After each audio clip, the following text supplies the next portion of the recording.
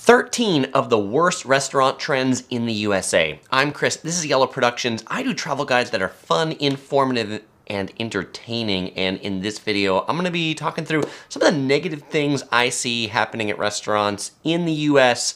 In particular, the death of the great American restaurant, more sneaky fees, just overall negative trends that will make your dining experience in the US less enjoyable, more expensive, maybe you'll have to wait longer to get your food than previously. It's not all bad. I've also got 6 positive trends that I'm going to talk through when I'm done with the negative trends. And the first worst trend for restaurants in the USA is the death of the great American restaurant. I decided to write this live stream when I found that my favorite prime rib restaurant in Orange County, Laurie's Carvery, yes, the people who make seasoning salt, was closed. We ate there on the last day. This was one of those classic restaurants in a shopping mall. You can get prime rib, you can get mashed potatoes, you could get some veggies on the side, mac and cheese. You know what's replacing Laurie's? A modern French restaurant, of course. So we have the death of the classic American restaurants, places like Cinnabon. Where did Cinnabon go? All the cinnamon rolls are gone from the US. They're everywhere in the rest of the world. Cinnabon's doing better outside of the US than it is in the US. Orange Julius, where did all the Orange Juliuses go? Wiener Schnitzel, those places are closing up shop, but let me tell you, Wiener Schnitzel makes some really great hot dogs. I find the trend of restaurants is smaller portions, more expensive, and again, just tag that word modern on it, and that makes it all that much better. And, you know, when I went to an Italian restaurant, you know it's modern when you can't get lasagna, but instead you can get squash blossoms. It's modern if they don't serve ketchup, or if you ask for ketchup, they kind of sneer at you with some disdain while they then go give you the ketchup. And I don't know about you guys, but when I go to an Italian restaurant, I'm not really looking out for squash blossoms. I want a good lasagna. I don't want my lasagna to be $10. I don't want my lasagna to be colored green and have some odd vegetables in it and cost me $30 because it's fancy. Just a good marinara sauce, some noodles, cheese, maybe a little bit of ground beef. That's a good lasagna. Is that a classic American restaurant? Italian food really is about as classic as American gets. So the second worst trend of restaurants in the US is the death of the family-friendly restaurants. And by the way, I see in the live chat, there's people saying, you know, we've got tons of Cinnabon in Oregon. There's a Cinnabon in the mall next to me, a lot in Texas. Yeah, and definitely the things I see for these food trends, they definitely start on the coasts and then they work their way into the rest of the country. And so California, New York City are definitely the most progressive when it comes to these restaurant trends, but they're definitely coming at you across the rest of the US. They probably just start here, and I don't like it, but that's generally how I view these things. So the death of the family-friendly restaurant, in particular buffet restaurants. The pandemic has accelerated this. Places like Hometown Buffet, classic American restaurant on the downslide. Las Vegas buffets, great places to take your family, take your kids. Many of them haven't reopened. In Las Vegas in particular, why? Because the casinos lost money on the buffets. They said, we don't need to run these things that lose money to get people here. The ones we keep open are the family-unfriendly bacchanal buffet at Caesar's Palace that costs $80-some, not friendly for your family. Also, I've been to a lot of restaurants lately where we have a 2-year-old, we ask for a high chair, and that's another one, just like the ketchup, they sneer at us and go, nope, we don't have any high chairs. What about booster seats? No, we don't have any booster seats either. How's she gonna eat? Well, you can bring in the stroller. I'm like, are you guys gonna get high chairs? No, we're not gonna get high chairs. I'm like, really? And these aren't like little tiny restaurants. These are like the huge shopping mall where we live in Orange County. Big restaurants that have like 100 tables, but yet no high chairs for kids. Also, celebrity chef restaurants, another one, not family friendly because they get really expensive. At that same plaza where we saw Laurie's at South Coast Plaza, a celebrity chef food hall opened there. It was just more expensive than a food court. It didn't taste any better. It cost more. And I don't know, why is it that we only praise chefs that come up with interesting and unique concepts, something we've never seen before, yet we don't praise chefs that just make a really good mac and cheese. I don't think you can be a really great mac and cheese chef and be famous, but I think you should be able to. And what about the kids' menus? I feel like kids' menus are on the decline. When we traveled to Vancouver, Canada recently, we found every restaurant we went to gave us a kids menu, gave us crayons, gave things for the traveling princess to color. That seems to be another dying art in the US, the notion of the kids menus, the crayons. And yes, I feel like the restaurants use the pandemic as an excuse to get away from those. So we don't provide the crayons. So there's a pandemic going on. I'm like, you didn't even reuse the crayons. They were just, it's like the kid got the crayons and then off they go. But, on that notion of creative food, all these creative food restaurants are worst if you've got kids, because kids generally don't like creative things. They prefer simple and consistent. They want their grilled cheese, their sandwich, their chicken nuggets, and things like that. And a point, my dad, Electric Rick, on the live stream says that green lasagna might be okay for St. Patrick's Day, for sure. Brandon says he hasn't been to a buffet in 3 to 4 years because all the good ones are gone. I feel like Hometown Buffet is gone, Sizzler's gone, like, I guess there's Golden Corral, but even all the Vegas ones, like the Rio, that like, it started the buffet trend in Las Vegas. I don't think the Rio's coming back. It just looks sad. And Jeff says, I had Shoney's self-serve brunch in Tennessee a few weeks ago. For sure, the places you still find these classic American restaurants are the heart of the U.S. Cracker Barrel, I want there to be more Cracker Barrels, more of those just classic down-home restaurants. I actually like to see Cracker Barrel expanding, but, for some reason, Cracker Barrel doesn't make it into the heart of a lot of big American cities. It's just in the small towns, in the suburbs. And why is that? Because the third trend is that, a lot of restaurants, salad now costs more than meat. There's been this whole trend of expensive salad restaurants sweeping the nation. Sweet green, tender greens, chopped. There's a bunch more. Those are 3 to name a few.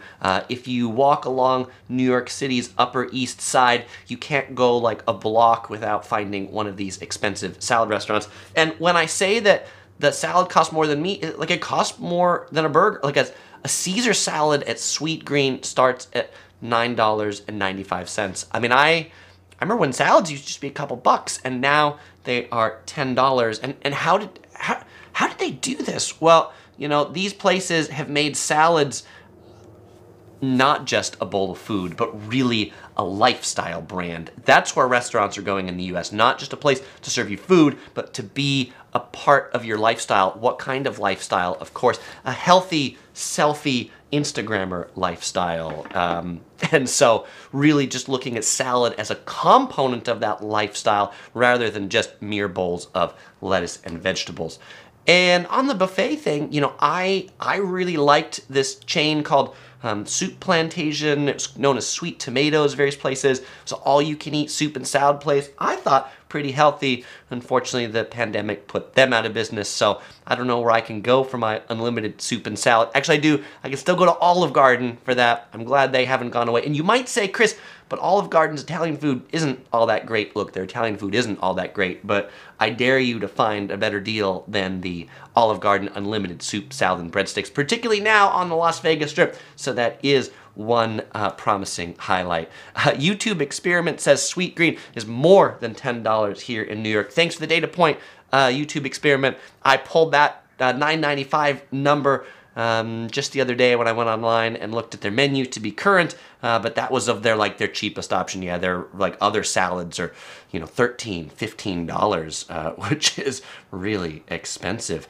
Tracy Conroy points out Fuddruckers and Red Robin gone. It is so sad, right? It really is sad.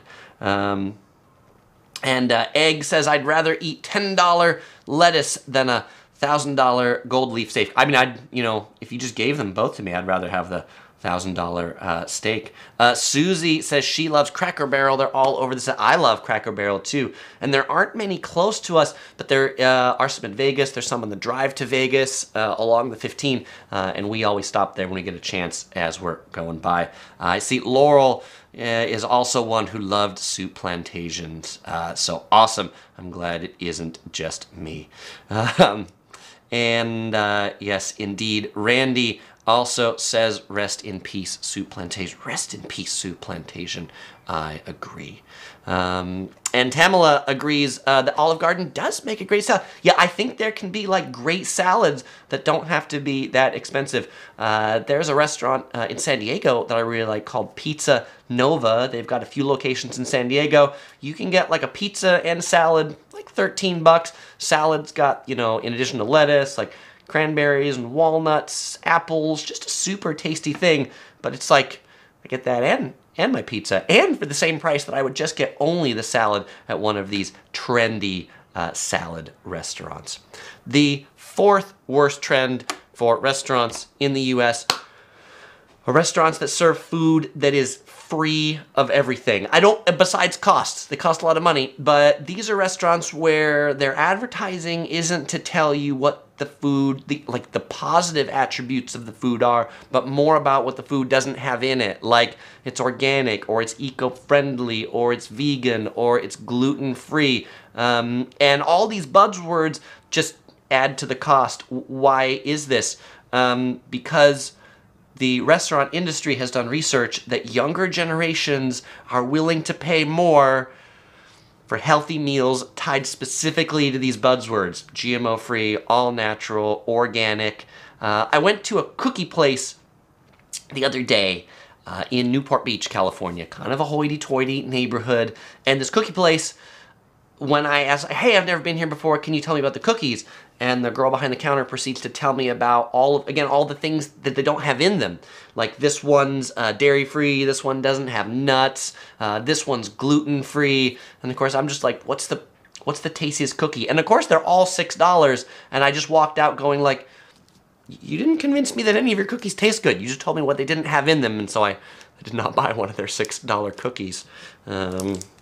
What's Chris drinking today? Chris is thirsty. Today I am drinking Tea's Tea Organic.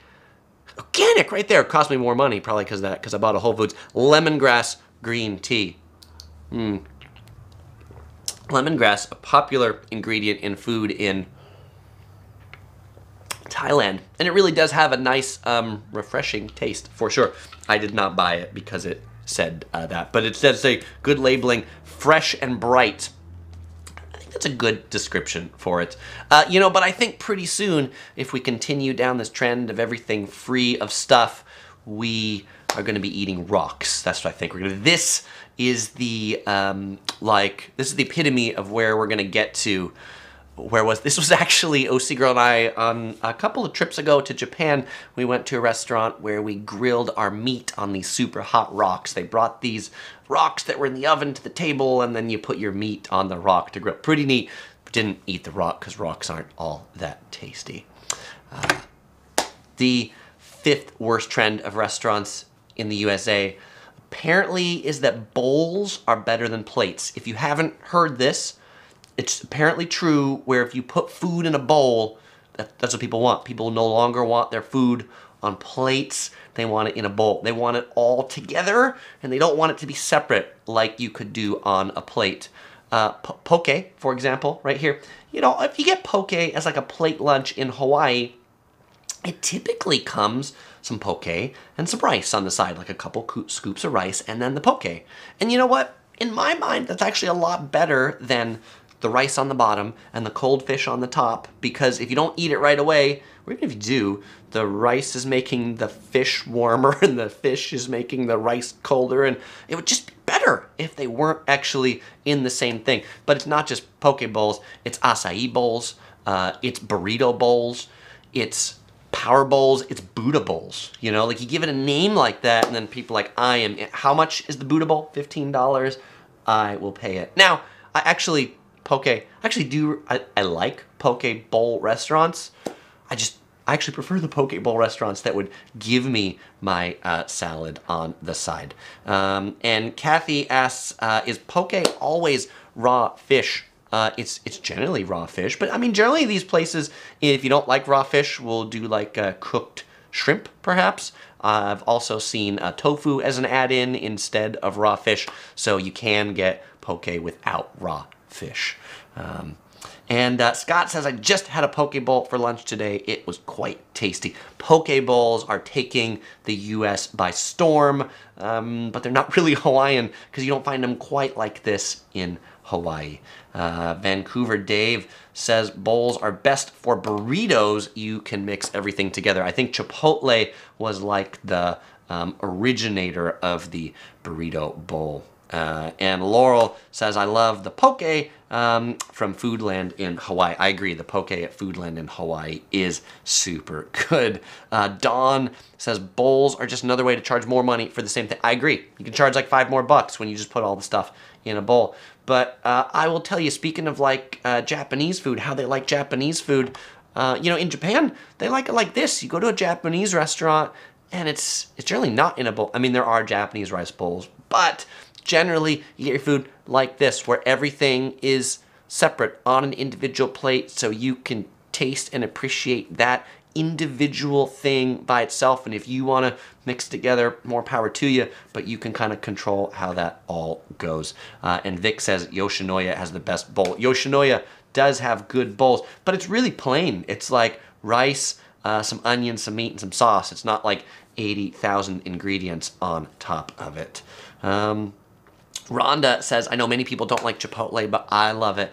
I like Chipotle too, and it's interesting since I grew up in San Diego, but actually I find that Chipotles in San Diego are pretty good, and actually I like them a lot better than Chipotles in the middle of the country, because I find because they do everything fresh at Chipotle, I find that the spices and things like that just taste, in my mind, a lot more Mexican in places close to the border rather than places far away from the border. Of course, it's funny, since Chipotle started in Denver, not all that near the border, but it's pretty tasty.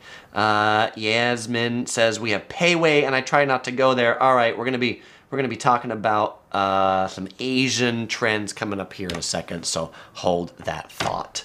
The 6th worst trend for restaurants in the U.S. are that there are way too many fried chicken sandwich spots. Apparently, if you haven't heard, the fried chicken sandwich restaurant is like the thing to open. If you have no idea what restaurant you're gonna open, you got a space, somebody's like, hey, we should open a restaurant.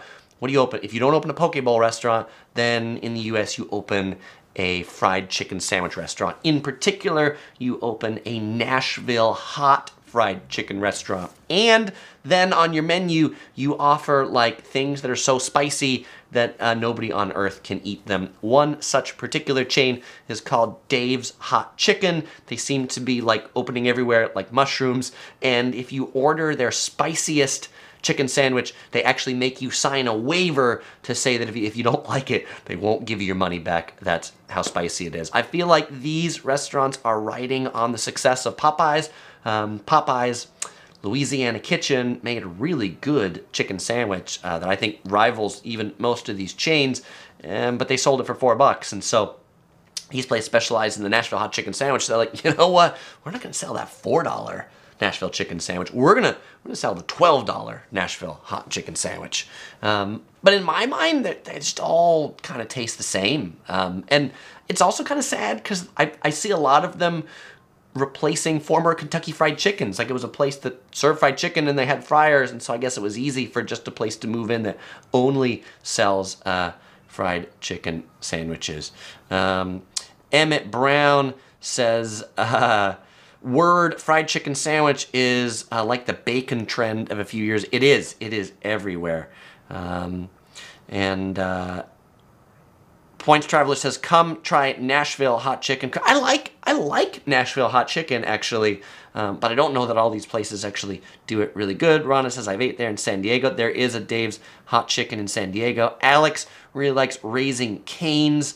And I'll tell you, I like Raising Cane's just because it's a classic place. What do you get? You get chicken tenders, you get fries. It's not too expensive. It's not too foofy. I feel like they don't think all that much about themselves. Gabriel says, what about ramen restaurants? There are a lot of ramen restaurants opening across the U.S. That is definitely another trend, and they're not all that great. I like really good Japanese ramen, but I feel like when they Americanize it too much, then it's like, oh, this isn't ramen anymore. This is definitely something else. Barry says, I like when you have numbers instead of your fingers. I have numbers, but you know, the problem if I put up the numbers up here, where do I put up the numbers? Numbers. Like I can put up the numbers up here. 1, 2, 3, 4. Hey, you want the numbers to go up here? Okay, there we go, 6. You'll get the number up on the picture too. Okay, so we're on number 6. All right, let's go on to number 7. All right, the 7th worst trend for restaurants across the US is outrageously priced coffee. Apparently, I don't know, there must have been some memo that went out across coffee shops that says you can't sell coffee for like $1 or $2 anymore. If you're a new coffee shop opening up, coffee has to be at least $5, preferably $7. A $7 cup of coffee, that's what's gonna get the most people to buy it. And why is it that in Italy, really good coffee is only like €2 and it's better than the coffee from these places that are like $7? And I feel like the trend of these outrageously priced coffee shops is they can't just be like a normal looking coffee shop. They definitely have to be Instagram worthy, so they have to look cool inside. And because they get a whole bunch of square footage, they sell like way more stuff than actual coffee. Then they're selling everything like to make coffee, which I don't know about you, but I find it bizarre for a coffee shop that sells coffee to then sell a bunch of products for you to buy to make coffee at home instead of buying the coffee at their coffee shop. I really just don't understand. And it's not like these products that these coffee shops sell are like the same ones that they use in the coffee shop to make the coffee. They're like other things. And of course, you know, I'm big on Japanese products. They'll sell you like the Japanese thing to make the coffee because we all want to like do like a pour over and a slow drip and, you know, have a, you know, if you're a guy, have like a handlebar mustache that you like curl and wax up at the end. Those are the people that need to work at these coffee shops. The guys all have to have the mustache with the waxy thing and they got to wear like a apron that looks like it's old and leather. Related to the price, Richard McCarley says it's all Starbucks' fault. They've brainwashed everyone. Fat Nuts says more expensive equals more, but I think people do that. They go into the coffee restaurant and find the most expensive one and say, I'm going to order that one. Remy says, I get my coffee at the cafe in a local supermarket, $1.60. I love it. Good plan. Basic to Bungie says, I don't see the price going down, so it's probably a trend that's going to stay. It is definitely unfortunate, I will say. Alex says, latte should be no more than $4 to $4.50. Booba says, what happened to the film strip fonted numbers? They'll be back. They'll be back. Yep, in this studio, I have a new brain for my live stream so that I don't have to move my laptop between rooms, and I have not installed the film strip font on this computer, so that's why we get this. And it upgraded to Windows 11 too, so I spent a little bit of time before this getting it all working on Windows 11. All right, the 8th worst trend for restaurants in the US is that there are too many fusion restaurants. Now, earlier I mentioned the death of the Great American Restaurant is because of modern restaurants. I feel like it's also fusion restaurants. Fusion restaurants to me are like too confusing. They don't really make it better. It's food that's just like, yeah, I guess it's different. I guess it's some, you know, bizarre crab foam with little sprigs of who knows that they put on it. I don't know. I find fusion restaurants sound cool, and they spent a lot of money and time in a marketing firm to like write their menu options and descriptions about where all the places come from with all these great adjectives, but I find fusion restaurants rarely taste good. Now, related to fusion restaurants, and it's not fusion, it's different, but when we heard Pei Wei mentioned earlier, another big trend for restaurants in the US I frankly don't like is the trend of Pan-Asian restaurants. What is a Pan-Asian restaurant? Not to be confused with Asian fusion. Pan-Asian is about restaurants that serve not just one type of Asian cuisine, but in fact multiple types of Asian cuisine. And when I went on preparing for this video, I went on the Google, as we all know, and looked at restaurant industry trends that the restaurant industry talks about. One of the things they talk about is that a popular type of restaurant to open is the Pan-Asian restaurant. For example, a restaurant that serves Thai food and sushi. These two things do not go together, I would say. And so I actually, I avoid these places because neither are good, right? If you serve Thai food or you serve sushi, only one of those is good. Both of them are not good. And I mean, I guess it's a place where a lot of people could go and get something that maybe they're happy with, but again, none of them great. Tamala asks if I like the food court at Resorts World. I did, in fact, like the food court at Resorts World. I ate at the hawker stall for noodles. That's the Goggle Man one. I ate at the dumpling stall. Those are the two places I ate at. I liked those quite a bit. I did not eat at all the stalls. Some people say they don't like them. The week I was there, the Singaporean chicken rice place was closed, as was the Singaporean Indian restaurant. I do want to try both those, but the ones I had were pretty tasty. Alex says, can I recommend an Asian dish for someone who doesn't like sushi? That category is so broad of Asian dishes. But if you're looking for Japanese food and you don't like sushi, katsu that I showed earlier, breaded fried pork cutlet, rice, pretty good. Not that many people that hate katsu. Artie says, I might have missed it, but the worst trends is asking for tips on takeout and those same credit card machines starting at 22%. And hold that thought, Artie. We will get there for sure. Okay. Actually, you know what?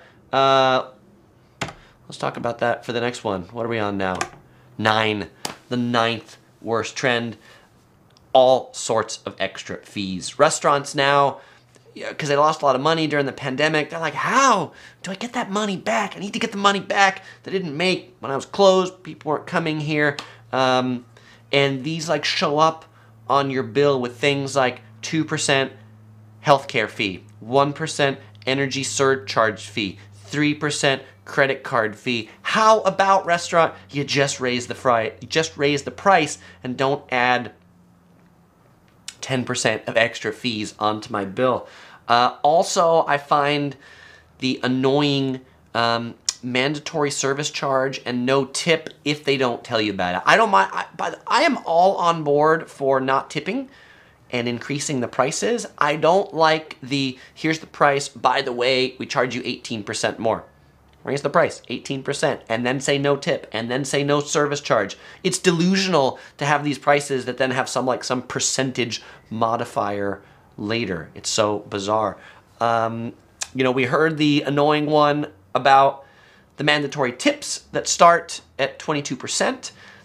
We've done online ordering recently where we couldn't order without leaving a tip. I'm just going to pick up the food. Why do I have to leave a tip? It's another one of those forced fees. I also don't understand convenience fees for online ordering. Seems to me like ordering it on a website should cost the restaurant less because they don't have the labor at the restaurant, but then they charge you more because it's more convenient. I'm like, it should save you money. You should want more people to do that, not charge them for the privilege of not standing in line. I mean, that's certainly a benefit. But this is also related to worse trends. So in the pandemic, all these restaurants rushed to join Uber Eats and DoorDash and these kind of aggregator apps where people could order things. And then the restaurants said, well, it's getting too expensive for us to be part of those, so we want to establish our own online ordering thing on our own website.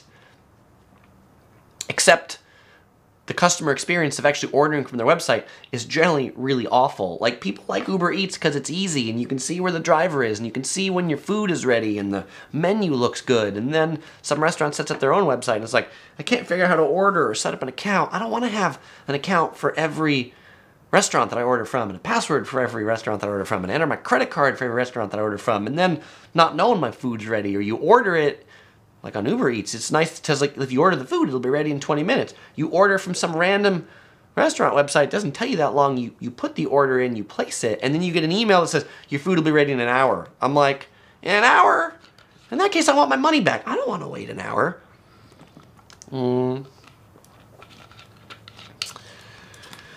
Yeah, and so Marge agrees with me Marge says, thank you. Just raise the prices. Just raise the prices. I agree with you. Let's get rid of all the fees and let's just go ahead and raise the price.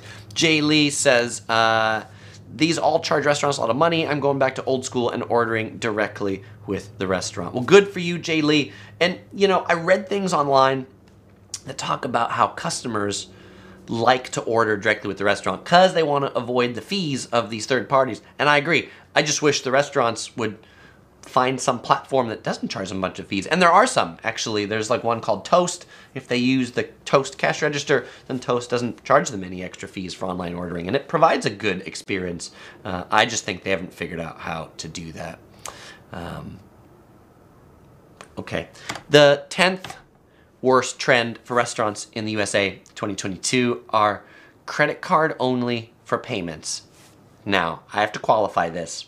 I pretty much pay with my credit card for everything. If you've been a frequent viewer of Yellow Productions, you know one of the things I talk about how to travel cheap is using rewards credit cards so that you can get free hotels and free flights. And so I generally pay with everything by credit card. Anyway, so this doesn't really impact me. What I really worry about, though, with this trend of restaurants that put up a little sign that says we're, you know, electronic only or credit card only, is for all the people who come and visit the US that don't have a credit card, didn't bring a credit card, don't want to use their international credit card because they don't want to incur the international surcharges and instead have money. Like they took money out of the ATM, they changed money at the airport, they changed money back in their country, and then they get to this restaurant, they're like, I have money. I would like to buy your food. And they go, nope, you need to have a piece of plastic. You need to have some funny money because we won't take your actual money. The fact that we can't use actual money anymore, to me, I don't know, it shouldn't be a thing. Money slows things down. But what I like, places I've seen this work well, like in Thailand, in their food courts, they do things where they'll have like a central cashier that you go and give them money, and then they give you like a card that then you can use to pay for all of the different vendors in the food court. It's a way that then the vendors don't have to touch money, but yet you can still use your money, your Thai baht, with this person who then gives you the card that you use later. Points Traveler says, what's money? I know. Remy says, they need to start accepting Dogecoin. Yeah, I'll see that soon. By the way, you know, I see all of these Bitcoin ATMs everywhere, like 7-Elevens and gas stations. Who uses a Bitcoin ATM? Has anybody on this live stream ever used a Bitcoin ATM? If you have, why? What do you do with a Bitcoin ATM? YouTube Experiment says, sometimes I want to pay cash, for sure. So places should be able to accept our money. The 11th worst trend of restaurants in the USA in 2022 are more kiosks to place your order and less people to take your order. If you read restaurant industry publications, they will talk about performing studies where customers prefer to use a kiosk to place their order than placing it with a person. I feel like these studies, and they cite numbers like 70% of customers, 80% of customers would rather place their order with a kiosk than with a human being. And I feel like these studies are misguided because they probably asked somebody after just standing in line for 20 minutes at McDonald's with the really slow cashier, and they were like, hey, would you prefer to place your order with a human or a kiosk if there was no line? Like, there's some qualifier about why they just had an awful experience and how this could be better, but my experience with kiosks has not been good. Even at McDonald's kiosks, like, I go to McDonald's, let's say I want to order an iced tea. I go to the kiosk, push the button for iced tea, it gives me a number. Nobody ever gets me my iced tea. Why does nobody ever get me my iced tea? Because it's a McDonald's with a self-serve drink thing, and at the cash register, when you place your order, they would just give you the cup. And so my order like goes to Nowhereville because that would have just been processed by the human being. I would have got my cup right away. Or it gets put into the food queue, and I don't get my cup until a whole bunch of other people have got their Big Mac. I just want my drink. You know, so McDonald's really started the kiosk trend. Shake Shack is rolling this way too. But, you know, another issue I've had with, and it's not even kiosks, it's like a lot of restaurants now in the US, they make you order digitally. Like we went to a restaurant the other day called Whelthy, Whealthy, Whelthy. It's kind of like a Chipotle for Chinese food, like stir-fry Chinese food, where they've got like all these ingredients.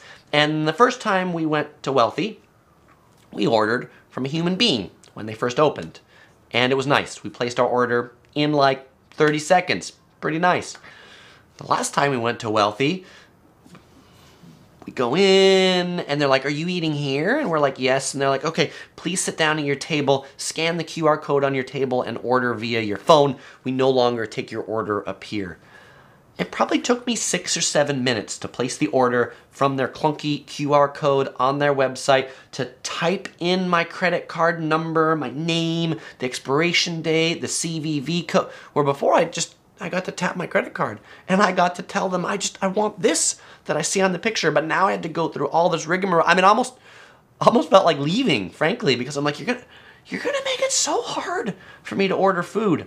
The other thing I've seen at restaurants are, instead of investing money in a kiosk, like an actual like thing that's designed for people to use easily, they take their cash register that the employees use and just turn the screen around for you to use. Oh my gosh, cash registers are designed for the employees, not the people. You go to these restaurants and you're like, I don't know how to use these things. There's a boba tea and dessert shop called Meat Fresh, and they did this, and I'm like, oh, this is the worst experience ever to try to order from this things. Tamala Reed says Noodles and Company has done that. They put up a sign saying app ordering only. It is so annoying. The American Gaming Union says a couple of my Walmarts have no cashiers and all self-checkout. That is very odd. Yeah, and Justin says it's a lot harder to customize items too. Yeah, Justin, I had this issue at Whelthy.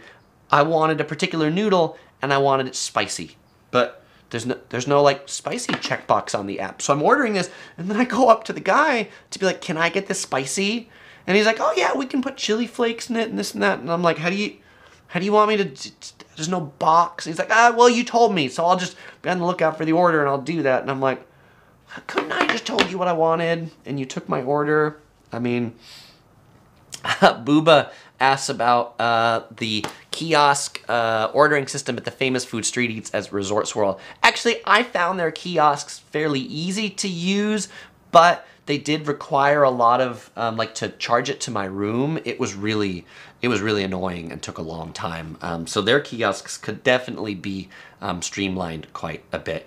And it's just one where I'm like, I wish there was the option of you can order at the kiosk or you can order at the person. But yeah, places like Resorts World, there's no person to order from. Like, it's only from the kiosk. Dylan said Chipotle did the online order thing to me in San Jose. Almost left too. Yeah. Tyler says I hate self-checkouts. Kisoon says I began carrying boiled eggs. Jeez, it saves me time and money. Kisoon, that's a great plan. Solves you the time. I agree. And Justin says, in all honesty, ordering stuff online, kiosks can be just as much of a headache sometimes, for sure.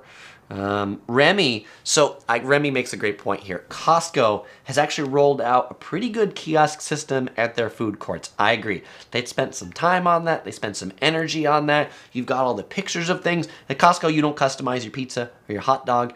You order it, you push 3 buttons, it prints it out, and then you go over there and show them your receipt and you pick up your food. They've done it well because they really put some serious thought and time into how they re-engineer their workflows, which is not what most people have done.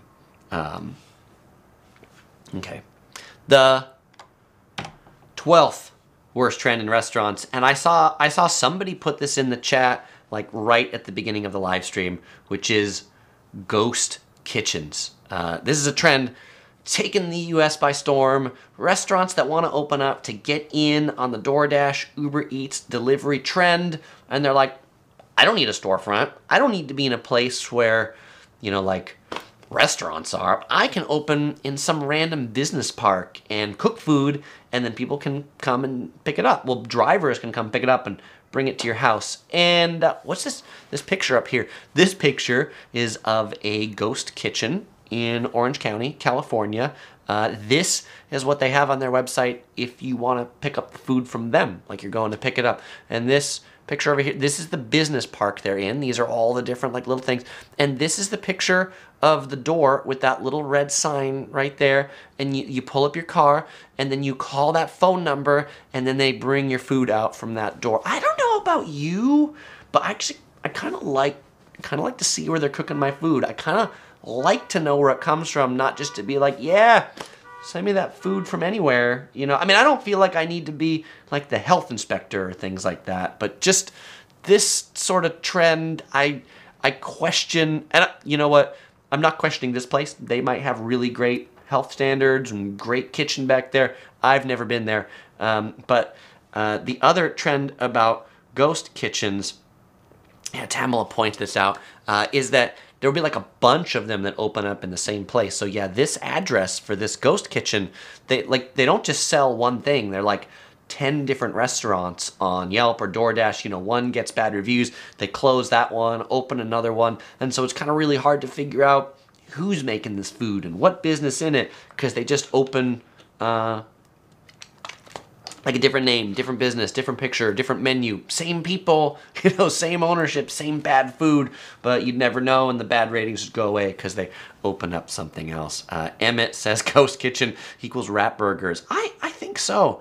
Brandon says I'd love to see behind the scenes of ghost kitchens. Probably the bad ones, not so much. Antone says you can't see most kitchens anyway. I don't know. I feel like the open kitchen is actually a pretty big concept now. One of the things I like about Cheesecake Factory, Din Tai Fung, and by the way, I get that at Din Tai Fung I only see a portion of their kitchen, but the fact that they let me see one portion of it and it's pretty nice makes me think the rest of it is. Whether it is, I don't really know, but the fact they can make one look pretty good probably leads me to believe they can make the rest of them look pretty good. Yeah, William says you go to a ghost kitchen like this, you can get fried chicken and an oil change. That's what this place looks like. It looks like you should drive in there and get an oil change for sure. The 13th worst trend, by the way, this is the last worst trend, but I've got 6 good trends for restaurants in 2022, so hang on after this one.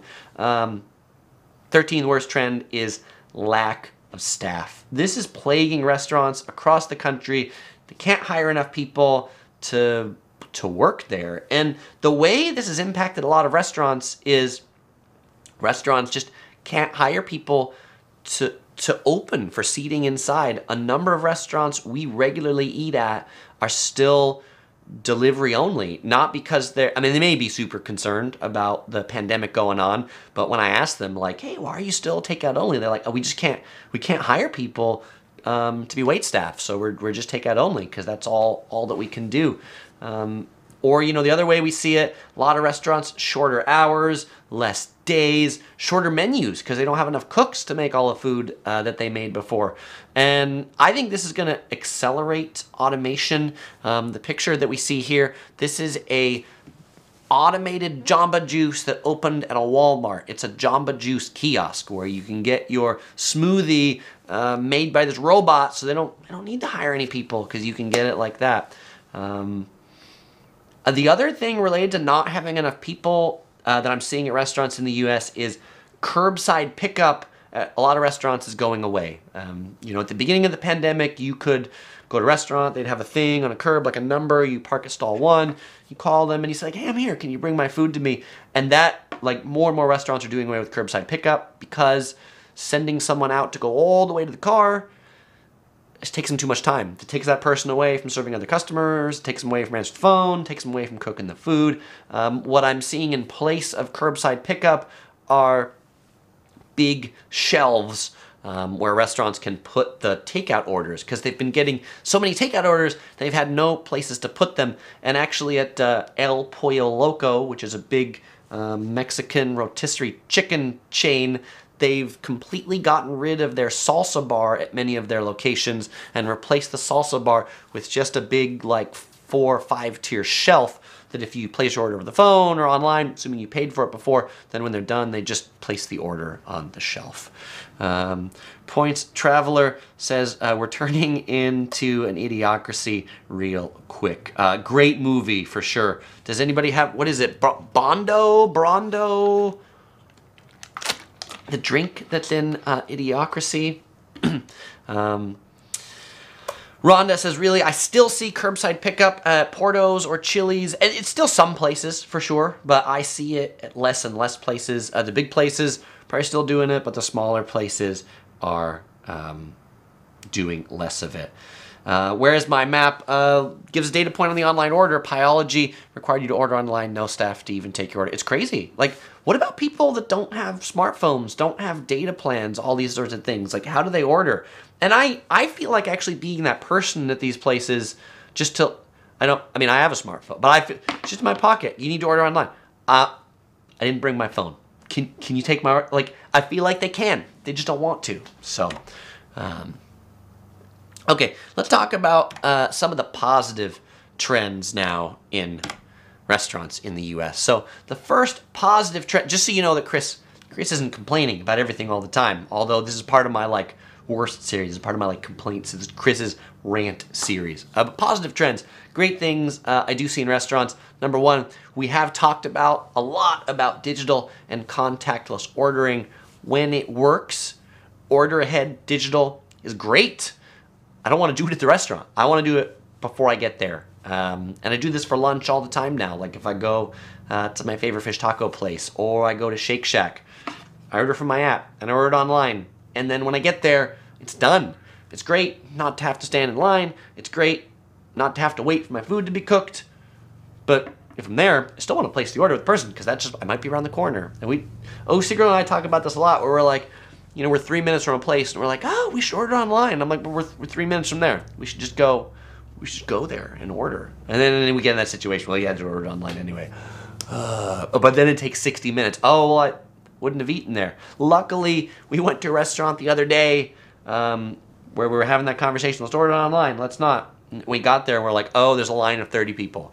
I'm glad we didn't order it online because if the line is that long, then the wait for getting the food for online order would have been just as long.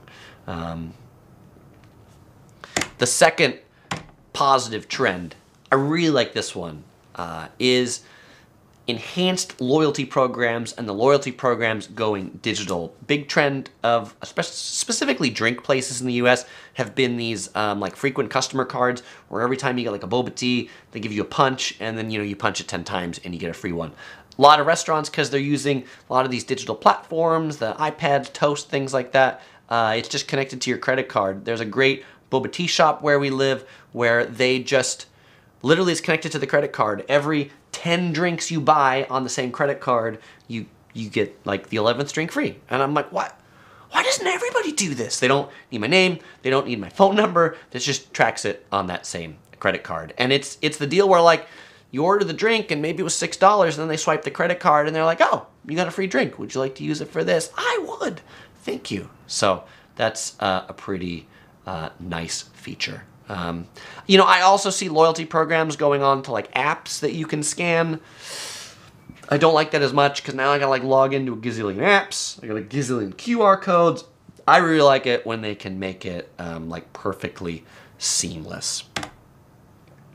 The third good trend for restaurants in the US in 2022 are smaller menus. I talked about this as a negative thing, but I can see it actually as a positive thing. Not in restaurants that have big menus making them smaller, but a lot of new restaurants just focusing on limited menus. Restaurants have realized that the American consumer isn't looking for a menu that's like 8,000 pages long. I love Cheesecake Factory. I love the 8,000 menu items they have on there. But I'm also good with places that just really focus on something. And I find when they focus, they just do a lot better. For example, this restaurant here, this is a gyutan restaurant, gyutan, Japanese charcoal style.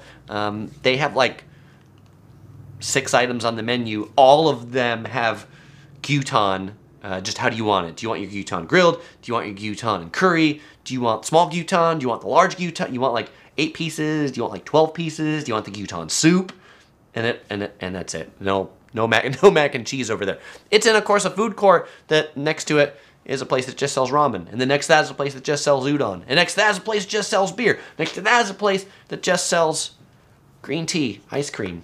But I feel like that's a positive trend, seeing restaurants focus on just a small amount of things. The fourth interesting trend, and this is, it's kind of like ghost kitchens, but not as bad in my mind because it's a pop-up restaurant in a place. We're seeing a lot of pop-up restaurants within restaurants. A ramen restaurant that we like to go to had a pop-up inside. What does that mean? Meaning they just, hey, let's sell something different in here called Karaage Mania, which is Japanese fried chicken. And they had some really interesting Japanese fried chicken dishes for a limited time in there that they wouldn't have had otherwise. I thought were pretty good. So kind of neat to be able to try these things. Also, like in San Clemente, California, there's a place that sells Detroit pizza in a brewery. It was a brewery, and they're like, what can we do with extra space? How can we get people to sell pizza? And so they knew somebody that makes Detroit pizza. Now they make the Detroit pizza inside the brewery. And so it's, instead of like the brewery selling the pizza, now it's this other business within the brewery selling the pizza. The fifth best trend for restaurants in the US is food halls. And sometimes I talk negatively about food halls because what's a food hall? A food hall is a more expensive food court, right? We've had food courts forever, but food halls generally have less chain restaurants and they open in places that maybe aren't just shopping malls. Actually, food halls have been opening in a lot of large square footage areas that maybe used to be department stores or used to be supermarkets, like big, anchor tenants that have just gone under. Actually, I found a real estate firm report that was doing some analysis on this, and they said since 2016 in the US, 223 food halls have opened, and currently there's 165 in development because there's so much available square footage of big stores that have closed, and then shopping centers or malls or landowners actually are keen to rent to a food hall because they see it as a less volatile tenant, because now there's like 10 food places. Like the whole food hall is unlikely to go under. Maybe these little places will go under, but the whole food hall won't. Tamala says food halls are amazing. I agree. I like the food hall trend. And in fact, I think in Orange County, there's like 3 or 4 food halls that have opened in just the last 2 years. Which is cool. All right, the last good trend for restaurants in the US is outdoor dining for the win. The pandemic really has made people understand that outdoor dining is a thing. People want to sit outside. Other countries, other cities have known this for a long time. Italy, they've known this for a long time. France, they've known this for a long time. You go to Rome, restaurants often have more outdoor seating than indoor seating. You go to Paris, people want to sit at the street side cafe and they don't want to sit inside. Like the street side cafe is where it's at in Paris. But most American restaurants before the pandemic really viewed their outdoor seating as an afterthought. Something that's just like it's there, it gives them a few more seats. But I didn't used to like to sit outside. Even a place like Cheesecake Factory, you sit outside and you're like, your service is definitely going to be slower. It's going to be hard to flag down a server because they just, I don't know, they put the ones that aren't very good out here. It takes them a long time to get here. They don't see me. But now restaurants are seeing their outdoor areas not as second areas, but as the primary area, as they should be. And I think that's fantastic. And a lot of cities in the US are going through this. A lot of restaurants opened up places in sidewalks, parks, public areas. Some cities have said, we got to do away with all of that. But others are trying to figure out how they can use that public space in a way to benefit the restaurants, to benefit people who want to sit outside. And I think, frankly, that is a fantastic trend. Tanner says outdoor dining is only good when the weather is good. You think that, Tanner, but in say Japan, that's there's these street side, in a few this like Fukuoka, for example, they have these street side restaurants that 6 people can sit at a food cart outside, And then they got plastic that goes over it so you can sit there in the rain. They've got heaters, and so you can definitely make outdoor seating nice when the weather isn't great too. Emmett points out that there's too many transients for me to enjoy outdoor eating. I can see that, Emmett.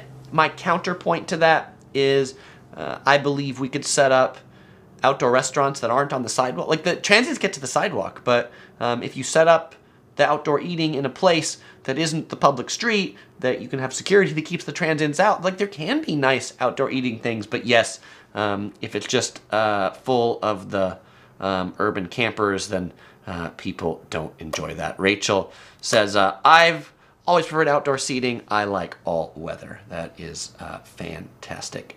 Jeff Jones asks if I ever eat at home. I eat breakfast at home nearly every day, and dinner at home sometimes. I generally eat lunch.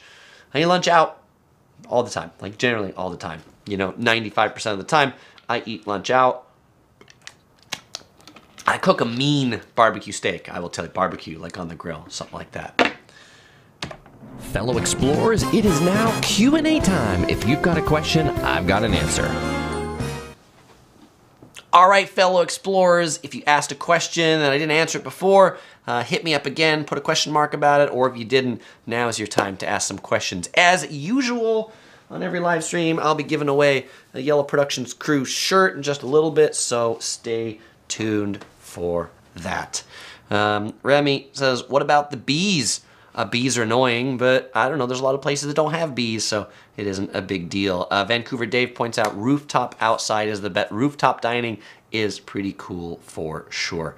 TV Freebie says outdoor seating is all about the location. It does have to be in a good location. You don't want to be in a really sucky location bothered by the transients and, bees or whatever.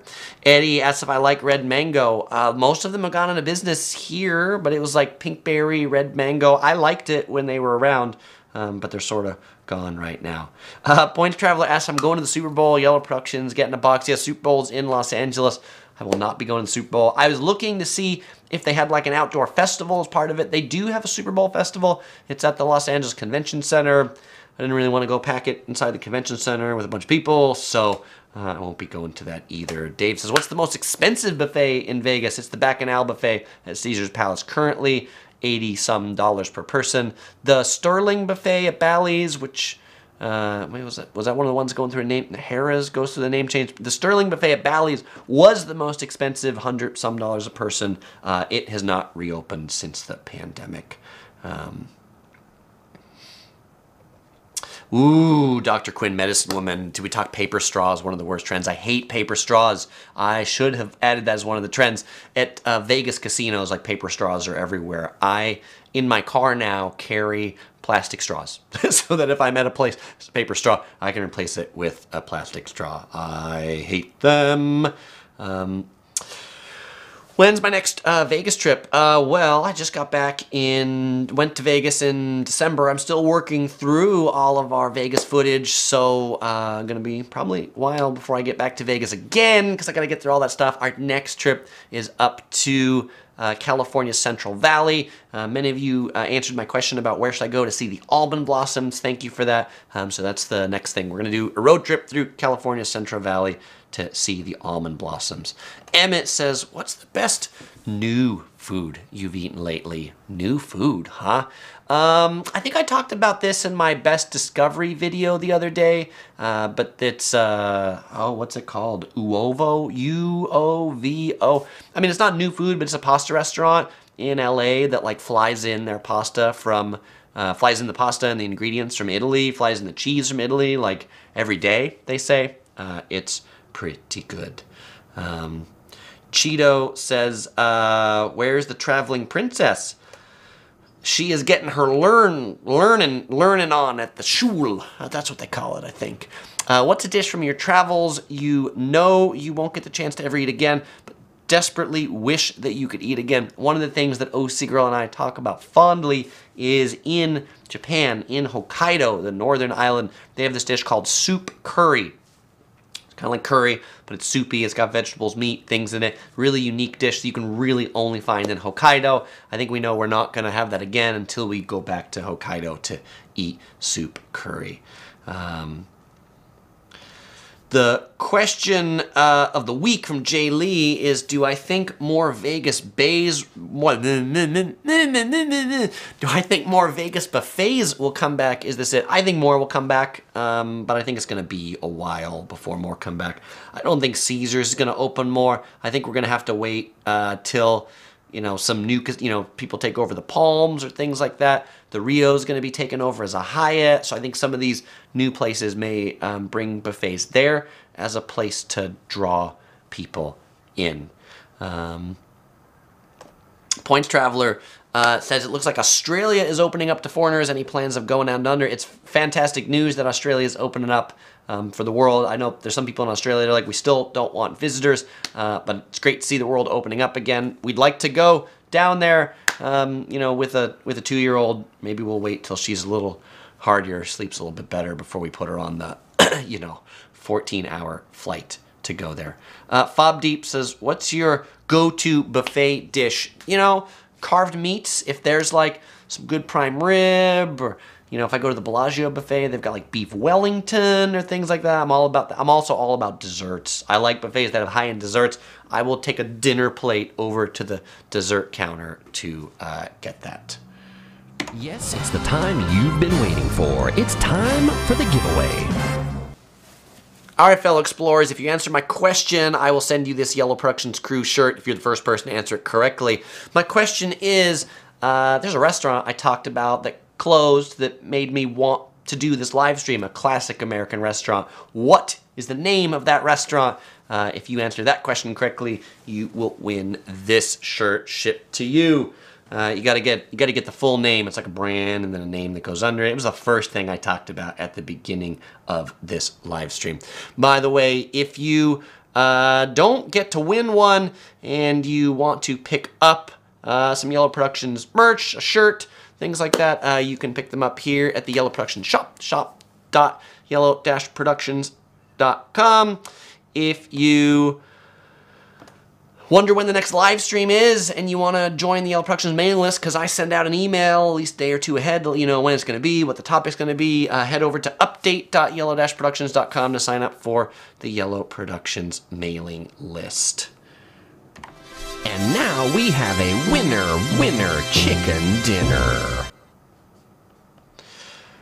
All right, we have a winner, and on this new computer, my scroll wheel doesn't work, so I can't get to the thing, but there we go! YouTube experiment, congratulations! Laurie's Carvery at South Coast Plaza closed. They closed our other location at LA Live too. No more Laurie's Carveries. So sad.